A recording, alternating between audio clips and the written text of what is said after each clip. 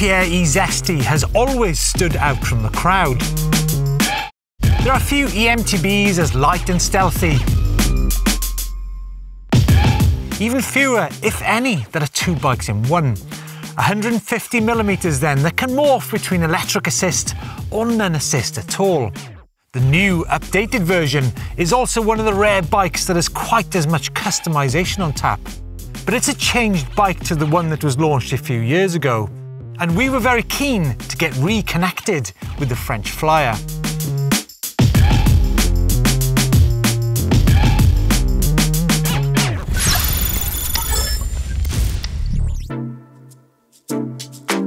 Now this bike is a quite different bike to the one we rode a few years ago, and Lapierre have improved it by way of a bit of seasoning, a software update called, yeah, you guessed it, Black Pepper.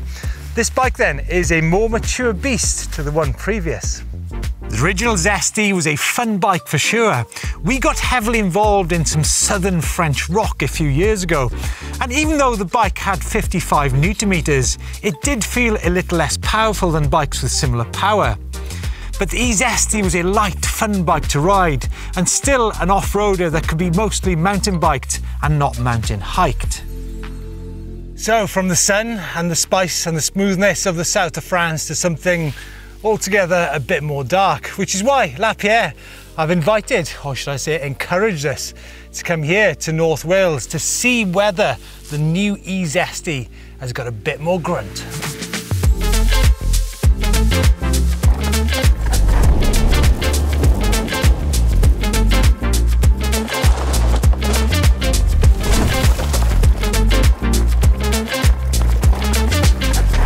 So like I said, the Black Pepper is a software update to the Ovation system. With the new firmware, the support and characteristics of the motor are changed drastically for the better. Lapierre say then that the new updated Zesty is a lot quieter than the old one. It's got a wider cadence range and it's got more grunt to it, which is the reason that we've got two bikes in the mountains, exactly the same specification, but one is updated. I do find it crazy that both these bikes are identical. Same parts, same motor and battery hardware. The only difference, as I mentioned, being that update. Now, just to remind you on the three modes on this bike, we've got Breeze, which is pretty shy of using battery, River, which is the sort of trail mode, and also the Rocket. Now remember, this bike has very, very little resistance above 25 kilometers per hour, which means it's a great bike for getting you home should you run out of battery.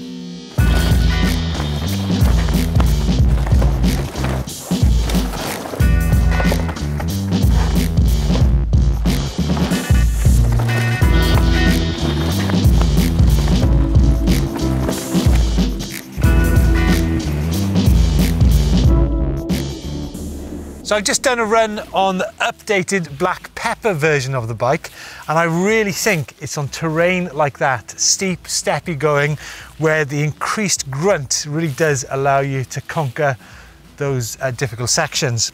But remember that this bike is also a mountain bike. So by removing the drive unit and battery, you're taking 3.3 kilos out of the bike, but also at the same time, you're removing its capabilities. That bike now will struggle to get up terrain such as that. But it is still a lightweight mountain bike with the drive unit and battery removed, because what you're left with on the bike is a bottom bracket unit weighing in about 1 kilo. I mean, it's like a small water bottle or a big bag of sweets. I mean, tasty sweets at that, because this is located low and centrally on the bike, which means improved stability and grip.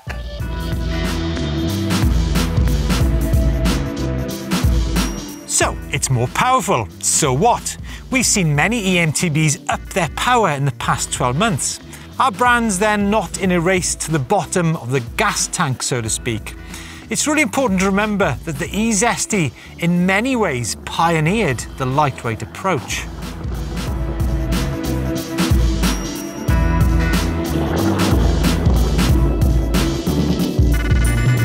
For those of you who are new to the eZesty, it's a lightweight eMTB which can morph into an MTB simply by dropping out the drive and battery and popping in this little blanking plate, thereby leaving only 1.3 kilos of gearbox and sensor in that bottom bracket. And it really is a lightweight mountain bike.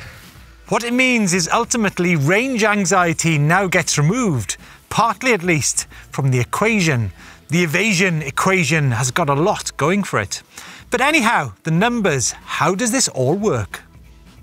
Now, before we go into the deep dive of the system, as the mountain bike industry love to call it, as you can see, I've now refitted a motor and battery. And I'm going to tackle some of this truly amazing landscape. And I think it's on terrain such as this lovely smooth single track where this bike really does shine. And I think it's very, very important that you understand the type of riding, the type of terrain you're going to be riding in before you go fiddling with the settings on the Black Pepper update.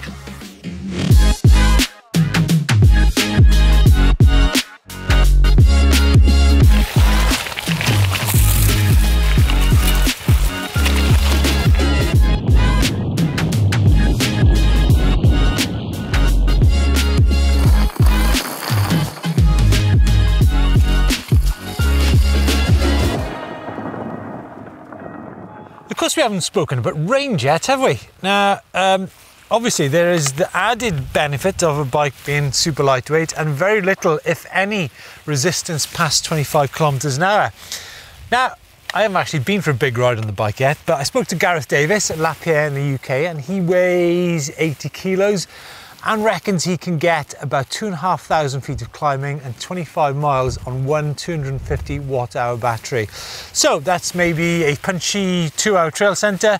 But I really think that this bike is about the bigger picture, because let's face it, you can carry it over stiles and gates and fences and walls. Not that I'm saying you should be carrying bikes over walls. So that's why I'm going to head up there and then maybe over there and then have a bit of that action over there too.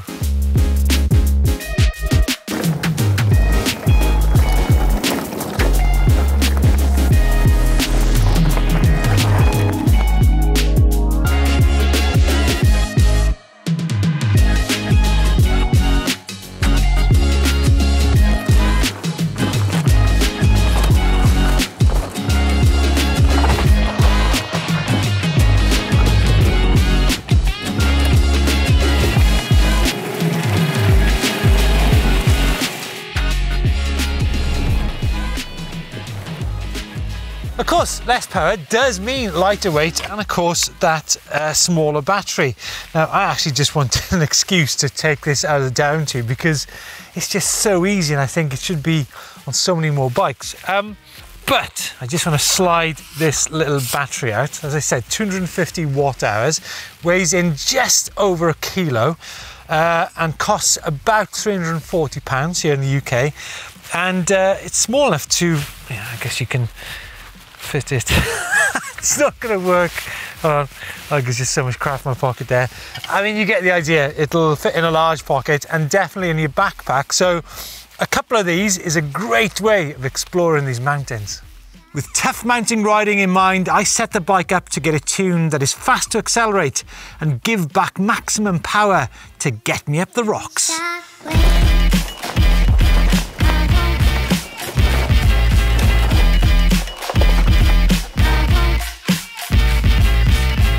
The Motor Firmware 2.0 and the latest version of the Fazua toolbox are available free to download. So all you need is your bike and your laptop to get you started on your personal setup.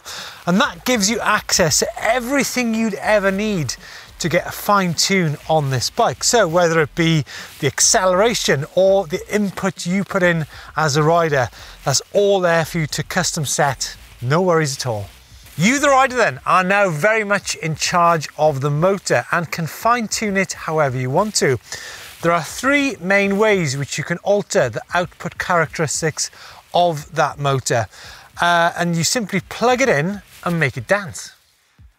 Max power is, as it says, the max power and torque the motor can deliver. So that full on is going to give you 55 Newton meters. Support factor. Now this means how much of your power the motor needs to give you back full power. And ramp up, how quickly the motor reacts and accelerates.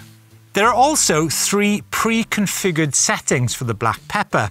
These are Eco, Moderate and Performance, and the bike comes in moderate mode as stock. But you can obviously change that to Eco or Performance mode, or alternatively go to the Advanced Settings menu where you can really get into the nitty-gritty.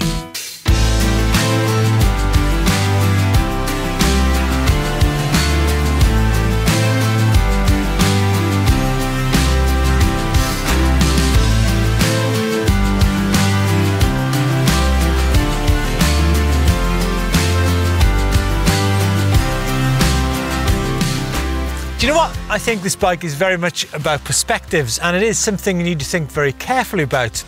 It's either a mountain bike, a lightweight one, 150mm travel with aggressive geometry, but there is no way it can do the things that it can do with a drive unit and a battery fitted.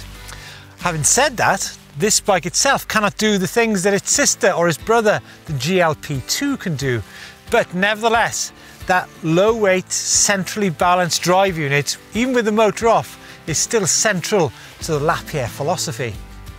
Lots to think about then, folks. There is you, the rider, your rider weight, the type of riding you do, and the terrain that you're riding.